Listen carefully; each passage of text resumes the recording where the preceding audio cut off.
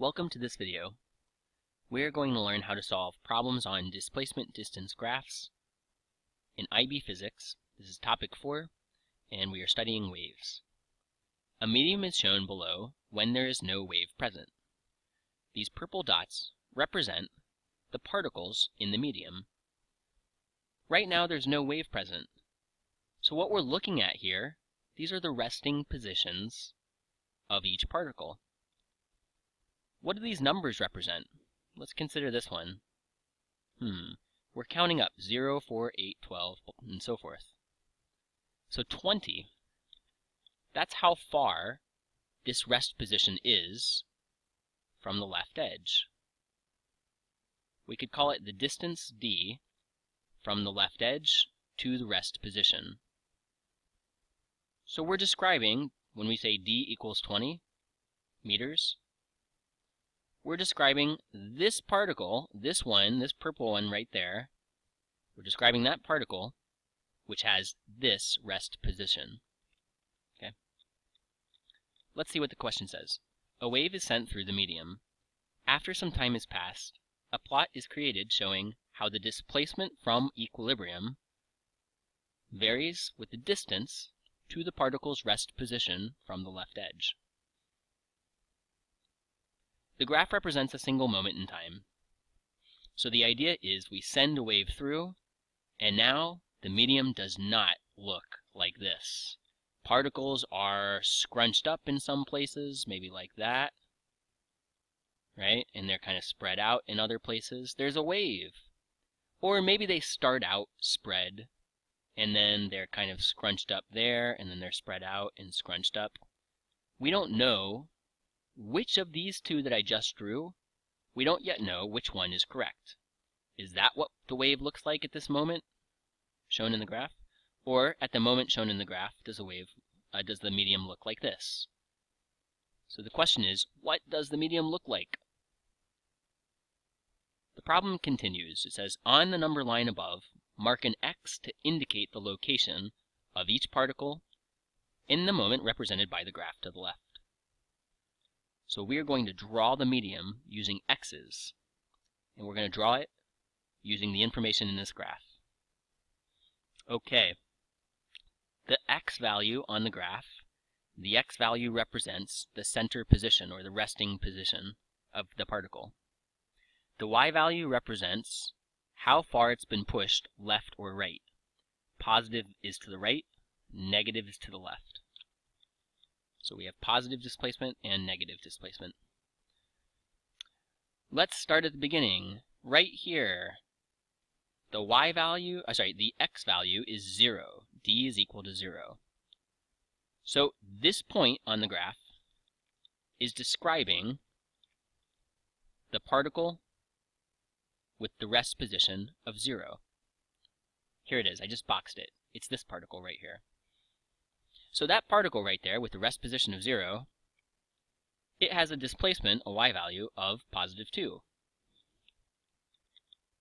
That means we need to take this particle and move it 2 to the right.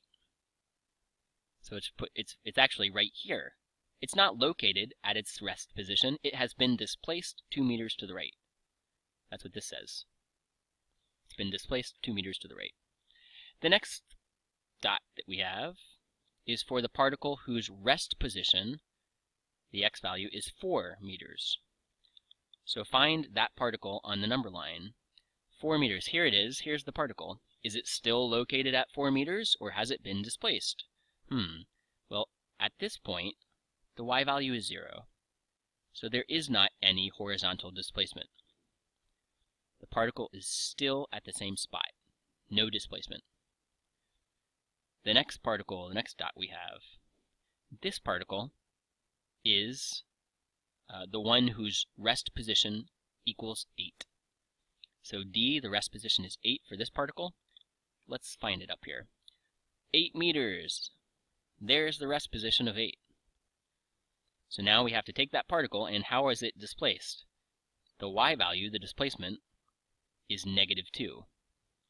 So this particle right here, the one located at 8 meters, is not still there. It's been pushed 2 meters to the left.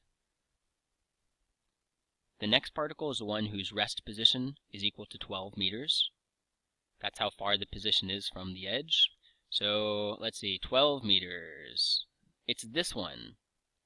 And the question is that particle still at 12 or has it been moved? Let's see. The displacement, the y value is 0.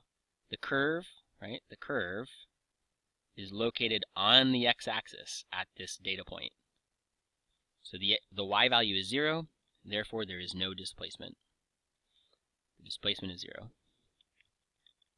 Oops. The next one, 16. The rest position is 16 meters for this particle. So we're looking at that guy right there. And where is it? How has it been displaced? The displacement is positive 2 meters. So it's been pushed 2 meters to the right. The next particle has the rest position of 20 meters from the left edge. So the distance is 20 meters from the left edge. We're talking about this particle right here, the one with that rest position. Remember, the purple dots here in this top, the purple dots show the rest position. Right? So this particle with 20 meters as its rest position, its displacement, oops, here it is, this one, its displacement is 0 because the graph has a y value of 0 at d equals 20. Alright then, if the displacement is 0, then it's been pushed 0 meters. Finally, we have the particle whose center position is 24, its rest position is 24, and that particle has been pushed 2 meters to the left. So it's not still here, it's been pushed 2 meters to the left. It's right there. 28 meters, 28 meters. The particle with this rest position has displacement equal to 0. The y value is 0 because it's on the x-axis. So the y value is 0 and its displacement then is 0. The next thing I want to do is mark with a C the center of compressions. Let's see, compressions. That's where the particles are all scrunched up.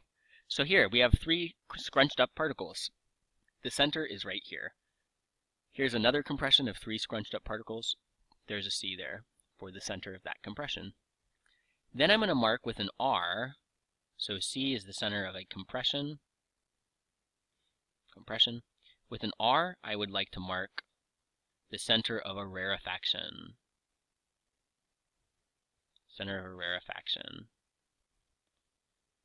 Alright, so a rarefaction is an expansion. This is a really expanded part right there. If we look at, let's see, what color should I use? If we look at like this on the whole, right here is the center of that expanded area. Right? And then likewise, this is another expanded area here.